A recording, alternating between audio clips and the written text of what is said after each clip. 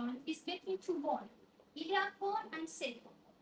When you want to do ultrasound injection for chronic pain, you have to limit the site of scanning, so you will not confuse. So the site of the scanning is between posterior superior iliac spine and sacral hiatus. For funding it, you can touch the iliac crest, move it down. You will touch a prominency here, which is the site of posterior superior iliac spine, and between gluteal, you have gluteal cleft, and up to it you have sacral hiatus. So the site of scanning is limited to this site. For SI joint, you can use a curve probe or linear probe, depending on your patient. So put your probe on the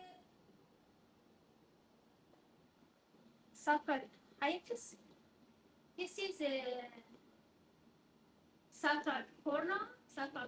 Between it, we have caudal canal. Move your probe lateral. This is the sacrum, hyperechogenicity. This is the sacrum.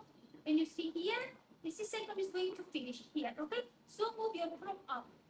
Move your probe up until you see this two line. This is the sacrum hyperechogenicity. This is the iliac bone hyperechogenicity. Between them, we have SI joint. If you move your probe upper, you will see this is the posterior superior iliac spine. So, if patient didn't respond to this simple injection, what to do? This is the content of my next book, and we will talk in my workshop. Thank you very much.